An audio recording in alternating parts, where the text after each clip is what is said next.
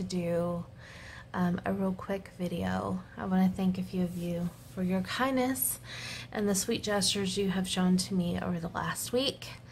And I also wanted to answer one of the questions that one of you had when I asked for questions about our journey as we go about this whole cancer thing. So, thank yous first.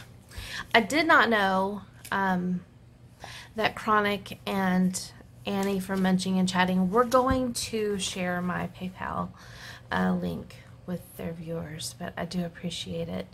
I appreciate those who reached out, who wanted to just bless our family.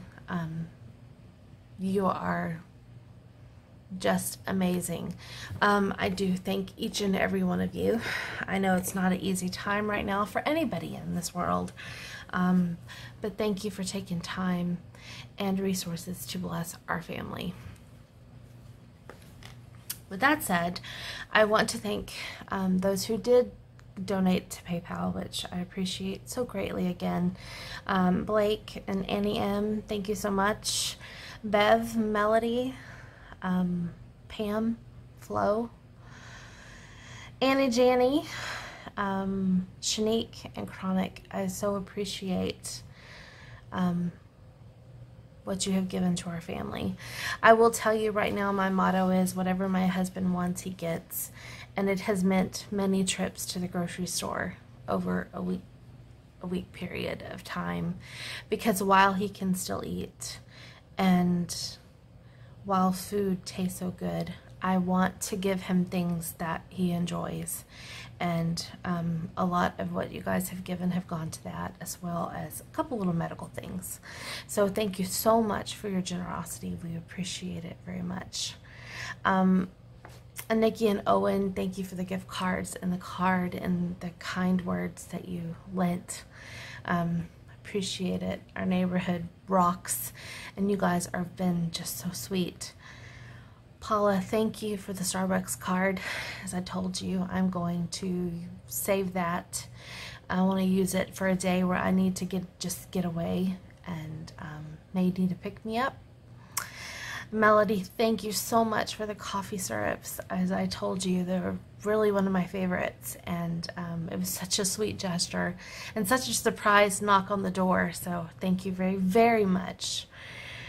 And Mike and Joanne, you guys have done so much for me through the years, and it doesn't go unnoticed. You've blessed our family greatly. One of the questions that I was asked that I really wanted to kind of just touch base with for a few minutes was, how am I coping? And I thank you for that. It's kind of overwhelming, to be honest, because people expect updates from me. Joel really isn't going to be the one who goes and shares a whole lot of his journey, but I feel it's very important to keep our family and friends and community posted and updated, and it's made a difference. It's made a difference in the week we've been home from the hospital, because people have reached out. People I don't expect to hear from have reached out and said, hey, listen, you know, we're here for you anytime you need us. And that is overwhelming, very overwhelming. And I'm not going to cry in every video, you guys. I'm trying to hold it together. Work, how am I coping? One, work is difficult because I feel guilty, because I am home most of the time. I'm working from home when I can. They understand completely and have been so gracious and kind, and I appreciate that. I might work in the corporate world, but I work for a family and a firm, and it makes a huge difference. So that has helped a whole lot. I still feel guilty just because that's who I am. I like to give all of what I can to what I'm doing, but I'm spinning plates like crazy between taking care of him and making sure he's comfortable and happy, and making sure my kids are okay, and still trying to work and be human, you know.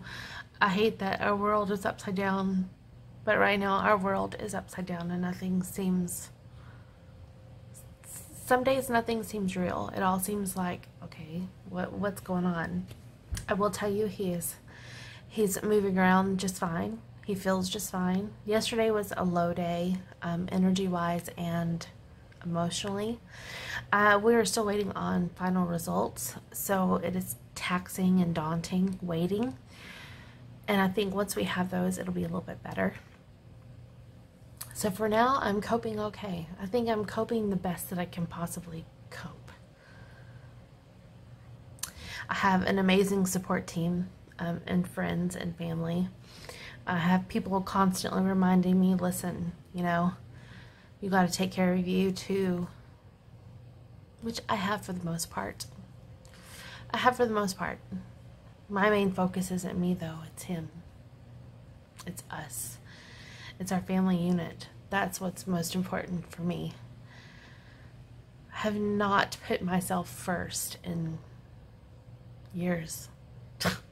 Years. I don't even know if I know how to do that. That will be something that will come forth later, I guess. So for now, we're coping well. Despite the tears, they come and go throughout each day. I did have a couple days this past week where I didn't cry at all, and it was a day to celebrate. And I've had days like yesterday where I had a full-blown panic attack coming out of the grocery store and leaving to go home.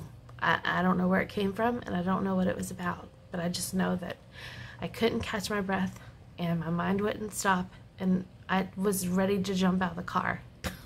Not while it was moving, obviously, but I was just ready to jump out of the car and just kind of catch my breath.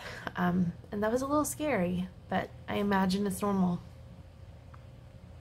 So, if you are going through a hard journey, know that you're in my thoughts and prayers. Also know that lung cancer claims more lives unexpectedly when it's too late to do anything. When it's too late to do anything. They say cardiac arrest and your heart problems are silent killers, but cancer is too. Cancer is too. I will catch you guys in the next video. Bye. Thank you for being there. I appreciate each and every one of you.